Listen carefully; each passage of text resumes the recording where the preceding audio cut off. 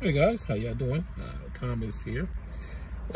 Just got finished coming out of the movie theater for Maverick, Top Gun. And let me start by saying I'm a big Top Gun fan. I remember seeing it when it first ran back in 1986. I'm a big fan, and it's been a long wait. And I'm here to say I wanted to hate this movie. I really did, because the movie was filmed in 2018. It's now 2022, and the wait was unbelievable. 4 years. My partner,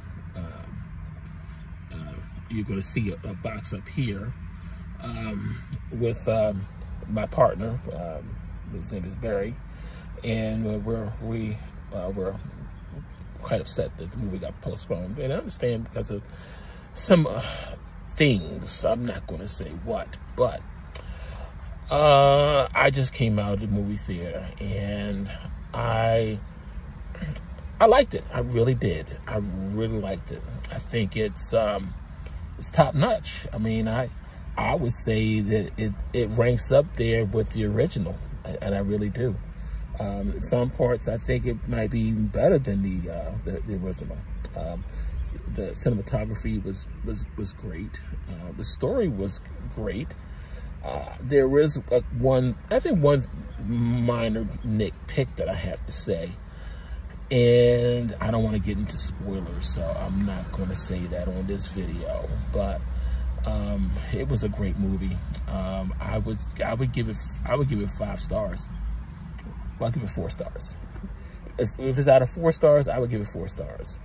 If it's out of 5 stars, I give it 5 stars. It was a good movie, and it's the type of movie that they don't make anymore. I didn't see any identity politics. I thought I was in the 80s, to tell you the truth. I mean, it was a good movie, and I've been hearing some good things about the movie, and I just wanted to make sure that I saw it. And I was going to have mixed reviews, but from what I'm understanding, what I saw, I really enjoyed. And I think that hopefully this movie will make lots of dollars, because Paramount put a lot of effort into this movie, and I applaud Paramount for I'm not a big Paramount fan, but this was good. This is good, and I want to thank them for the movie. The movie is great. I just don't like the wait. But anyway, I hope this movie makes $1.2 billion. Anyway, you guys take care. Bye-bye.